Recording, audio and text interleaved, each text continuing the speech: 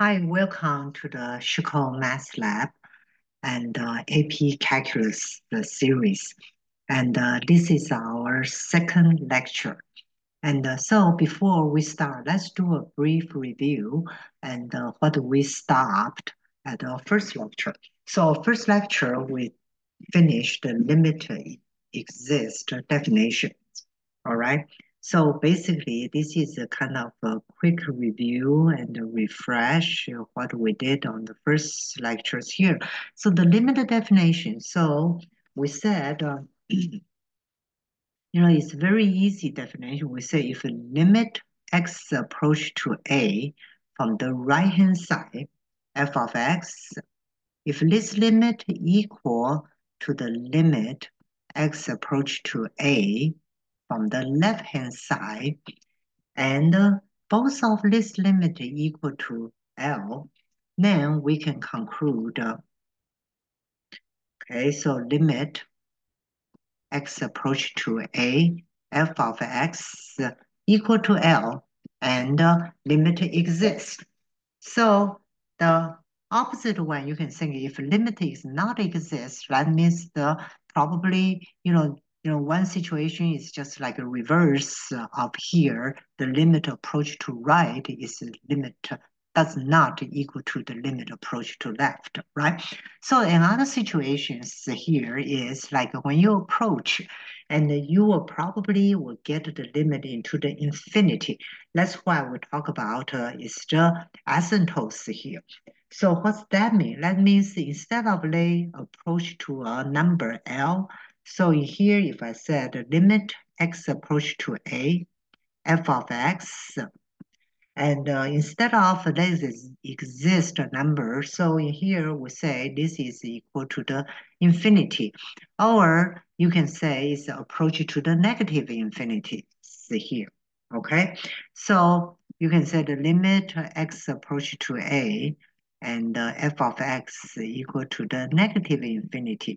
So basically, what they tell you is like in here, okay, so if this is the x, if this is the a, right? So when I have a functions here, limit the approach to a from the, if you here from the right hand side, okay? So then this limit the approach to infinity. So, and we know for here, the x equal to a, what is this? This is what we call this the vertical asymptotes here. Okay, so a vertical asymptote here. So that will be one of the situation where limit approach to this number and the limit does not exist, right? So it's infinity or negative infinity. So for the asymptotes here, we have several situations. We all call that is asymptote. So for the first one, it's like this. If you have A, like this one here, and then if you approach this way, okay, then this is, we call this x equal to A is equal to the asymptote, or you can do the same way here. If this is the A here, okay, so maybe I put this one here. This is the A, and then it's, if you approach from this way, so this is also the asymptote.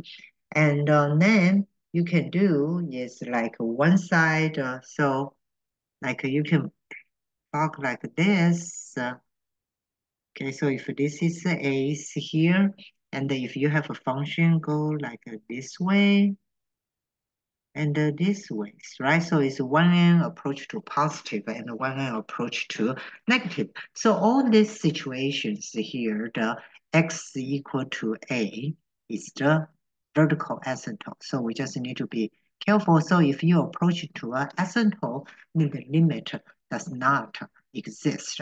So let's go to our worksheets and let's try to uh, take a look at some of the problems here. Okay. All right. So let's continue. So from the worksheets, this is going to be the problem number 6 here. Okay. So for these ones here, so we know for fractions, right? So if for fractions here, if the denominator getting closer and closer to 0, and if your numerator is some type of the constant, then this things here will be, approaching the infinity. Of course, if C is a negative number, you're going to approach to negative infinities here, right? So when the denominator getting smaller and smaller, then I know the value of this function going to get bigger and bigger. Okay, now let's take a look at this one here. So let's take a look at the first problems.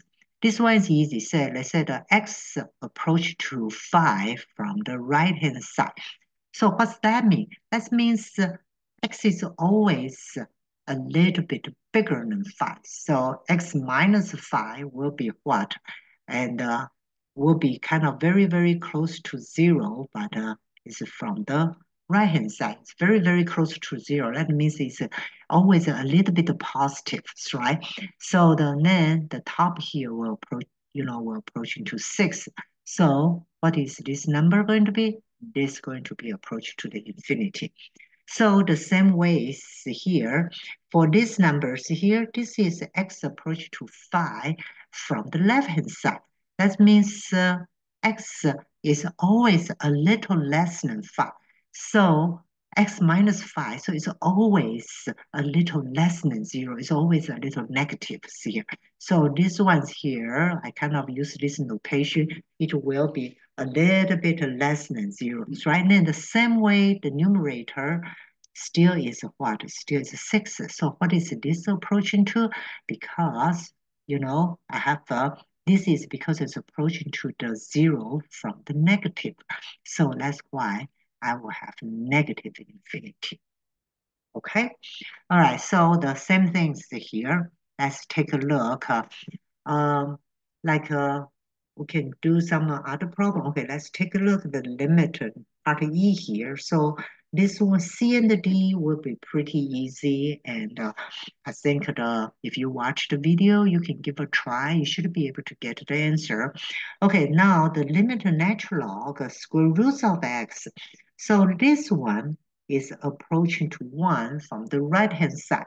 So because it is approach 1 from the right-hand side, so I know square roots of x also going to approach to 1, but going to be a little bit bigger than 1, right?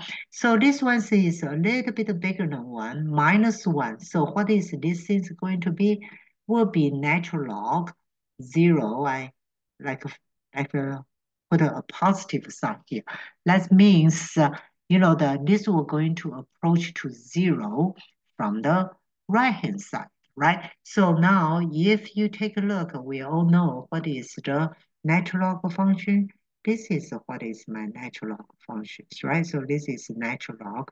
So when you approach the natural log from the right-hand side here, so what is this function that you're going to approach to? This is going to approach into what? Negative infinities, right? Because take a look. So when they're approaching to, so you're going to go down here, right? All right. Okay, so now let's take a look at another ones here. So the another problems here is this one. So let's take a look at natural log sine x. All right.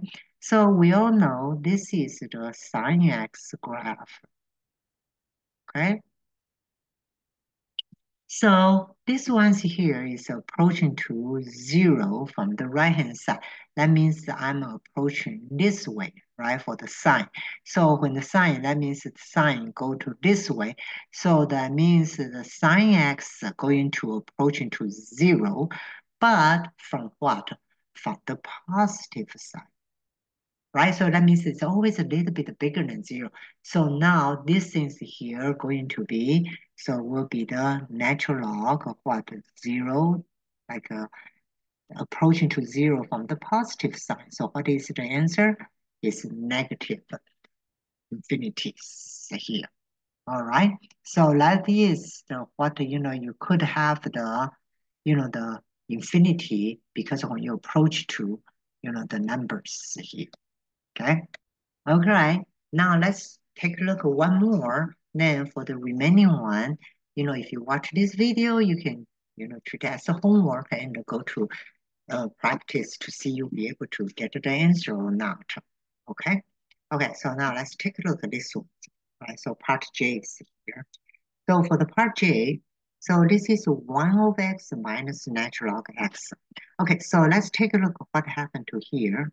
So when x approach to 0, right, from the right-hand side, so this means this is one kind of approaching to 0 from the right-hand side. So we know what is this number going to become to? This going to become to the infinity. All right, then minus. Okay, so the natural log x, when the x approaching to 0 from the right hand side, right? So that means this is approaching to 0 from the right hand side. So what is this one will be equal to? We know from the graph here is negative infinity. So this whole thing is natural log x going to be to the negative infinity. So I have the infinity plus infinity. So what is the final answer? I know the infinity plus infinity will be what? Will be infinity. Okay, so if you get the answer is infinity minus infinity, then we cannot determine, what is the true limit. We need to learn some more skills later here. But fortunately for this problem, infinity plus infinity, so we know the limits for this one is infinity here. Okay, now our next topic, let's going to take some limit law. And so let's go back to our note again, okay? Okay, now let's take a look at some basic limit laws. Those laws are very intuitively kind of make sense. It's very similar like what is the typical algebra number laws here, right? So let's take a look. The first one's here. All right, so here is will just be limit x approach to a. And if you have two functions, so you can do f x plus or minus gx, right? So you can either plus or minus. Then this one, you can be separated like x approaching to a, f of x plus or minus limit x approach to a gx. So basically you can add the function together first, then take the limit, or take the limit first, then add them together. Okay, so the second one is also will be pretty trivial. So here will be limit x approach to a. If you have two functions, if you multiply two functions, then this one will be, you can do the limit first, then multiply them, okay?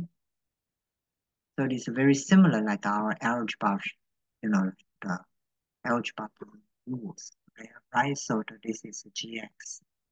Okay, so the number 3, as you can imagine, what will be? Will be the fractions, right? So it'll be fraction here. So this one, you can say, will be the limit x approaching to a, f of x, and the limit x approaching to a, g of x. Okay, of course in here, so the gx. Okay, so of course in here, we need to, so we assume the limit x approach to a, the gx cannot be equal to 0, right? Okay, so now the next number 4 here is if the limit x approaching to a, if you times a constant, all right, so now I'm going to use the color red as my constant. Okay, so if this is your times a constant, then this one will be equal to, you can take the constant out, and then this will be limit x approach to a, f of x. Okay, and now the next one here is, if the limit x approach to a, if you have a function f of x, the nth power, and then you can say, you can take the limit first, then the whole thing you can nth power. Okay, so the same things here. If you take the roots here, so if this is f of x, if this is nth root, right? So this will be similar. You can take the limit first. So this is limit x approaching to a, f of x, then the nth roots here. Okay, of course, in here, if n is an even number like a square root, then of course you need to, okay, so the limit x approach to a, the f of x has to be greatly equal to zeros, right? So when the n is an even number, correct? All right, so that is the pretty obvious. So number 7 here, this one is probably, some students sometimes get confused. So if the limit approaches to a from a constant, right? So that means it's a constant. Then the answer will just be a constant. All right. So that is, uh, because I don't have x, so the constant is a constant. All right. Now, these are the basic limit law. So let's go to our worksheets to find a couple practice problem and to see, how to apply those basic limit laws here. Okay. Okay, so this will be the problem number 7 in our worksheets. So let's take a look. Those are very straightforward. So like limit x approaching to 2, f of x plus 5gx. So based on the limit law, I said this one will be equal to limit x approaching to 2, f of x plus 5 times the limit x approaching to 2 gx. So, right? So I can take this constant outside the limit. So what is f of x? Is 4 plus 5 times negative 2. So this will be negative 6. Right, so it's pretty straightforward. Okay, so now let's take a look at this one, part C here. This is limit x approaching to 2, all right, and the square roots. Then in here, I put the answer here is 2. That means if you put the, so this will be just you take the square roots, and then you set x approaching to 2, f of x. All right, so that's how do you get it. So limit x approaching to 2 is 4. All right, so that's why it's 2 here. All right, okay, so like I said, the limit law is very intuitively true. It makes sense and it's very easy to understand. Okay, now let's go to our next topic. All right. Okay, so our next topic is how to take care, division by 0. While ago, for the previous problem, we know how to do that. So if the numerator is some constants and the denominator is approaching to 0, then depending on you approaching to 0 from the right-hand side or left-hand side. Now I know this situation, we took care of it from the previous example, is going to go to the infinity or negative infinities, right? So it's going to the, probably it's a vertical asymptote or some function characteristic. How about, we have a different situations here. Okay, so now let's take a look. How do we take care of division by 0 for the different situation? All right, so for the first situation is, how about if you got 0 over 0? Okay, so for the 0 over 0 situation here, all right? And so we have a few. So here, so we have a 0 over 0. So we have a few, like the situation we can do. Or, we have like the 0 over 0. And also maybe we have a 0 minuses.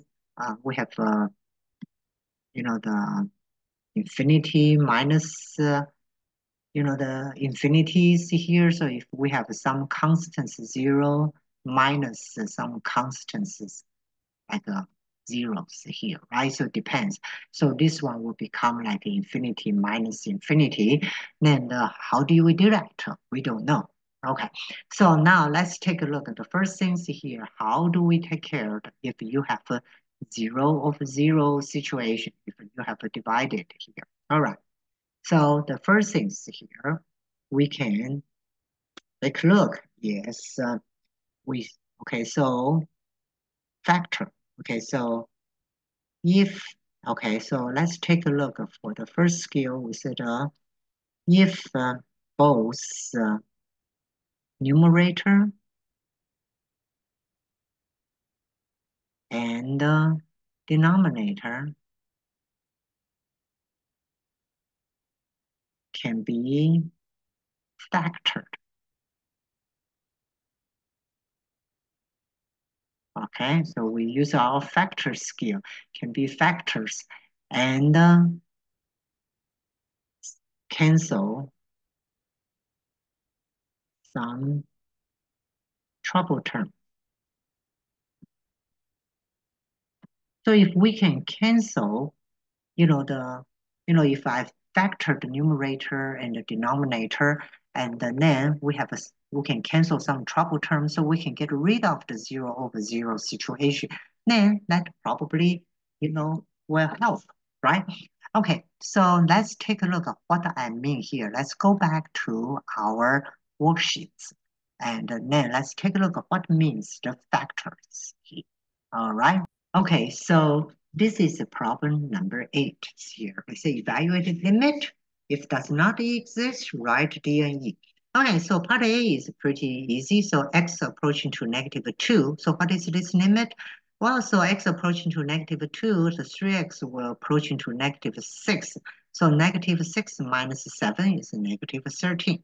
Oh, wow, this one is pretty straightforward. There's no, no confusions here. All right, let's take a look at the second ones here. This is x squared plus 3x. All right, so first things, let me plug it in. So if you plug in the -3, so this is -3, the square plus 3 times -3. Wow, what happened here is 9 minus 9. Whoa, my numerator is 0. Okay, so for the denominator, it's the same thing. I plug the -3, so it's -3 the square minus -3 minus 12. What happens here is 9 plus 3 minus 12. Wow, it's 0. So I have a 0/0 situation. All right, so now what can I do? So we said, okay, if we have a 0 minus 0 situation, the first things here, let's see if I can factor out something. All right, so let's try the factor methods here. So I'll say, okay, this is limit x approaching to -3. So this one is pretty easy to factor. I take the x out. So the first term, x plus 3. Then the x squared minus x minus 12, I can factor as x minus 4, x plus 3, right? So in here, the x plus 3, x plus 3, both can cancel out. Then what happens when you plug in the -3? So it will be -3, and the -3 minus -4 is -7. So you will have a 3, 7. All right, that's what we mean. You factor and then to see if you can cancel out some trouble term. All right, let's take a look at another one here. Okay, let's do another one. I think this one is a very interesting one. All right, so let's take a look at the I. 9 minus x, 3 minus square root of x. So this one obviously is 0/0 here, right? So we say, okay, in fact, this one, we can have a two-way to do it. So the first way is here. Let's take a look here. So in here, we say, okay, let's try to factor. You say, well, how do I factor this one here? So this is x approaching to 9, right? So this is 3 minus the square root of x. And so 9, you can change it to the 3 to the square. Then the x, you can change to the square root of the x to the whole thing square. So basically, we will use this a square minus b square. So what is a square minus b square? It's a minus b times a plus b here, right? Okay, so now in here, this one here is the limit x approaching to 9. So this is 3 minus the square root of x. So it's a minus b. So it's a 3 minus the square root of x and 3 plus square root of the x here. All right. So we say, oh, that's good. So 3 minus the square root, these two can cancel. So that's why we will have 3 plus x. So what is the answers here? This will be 3 plus the square root of the 9. So it's 6. Okay. So what is the other way? So if you say, oh, I cannot, that I cannot, I don't reckon, I cannot think about this word 9 minus x can change it to here. There's another way. So this will be, you can do like this. So here, this is another way. We say it's 9 minus x. So this is 3 minus square root of x. This is 9 minus x here. So the other skill we can use to handle the 0 over 0 is the conjugate. So what I mean the conjugate? So 3 minus x square root of x, I can do 3 plus the square root of x, that's right? So I can times 3 plus square root of x. So this one's here basically, so this term here basically is I multiply once, right? So it's not going to change my function value. So now in here, then we go back here. So this is x approaching to 9. So the denominator here right now, this is a minus b times a plus b. So what is here is a squared minus b squared. So it's 9 minus x. So here I have 9 minus x. Then my numerator I still times 3 plus the square root of the x. See here, right? Wow, so here now 9 and 9 cancel. So this one is give me the same things here. So it's a limit x approaching to 9, 3 plus the square root of the x. So it's 3 plus the square root of the 9. So it's what? It's 6 here. So this method here, the times the conjugate, that will be the next skill we're going to cover, in our next lectures here. So okay, so now this is our second lectures, and I will stop here. I don't want to make the video too long. So this problem I will be a good introduction to our next skill, how to deal with the 0. So we're going to multiply the conjugate here. All right, okay, that's it. And looking forward to talk to you in our next lecture. Okay, bye. Take care.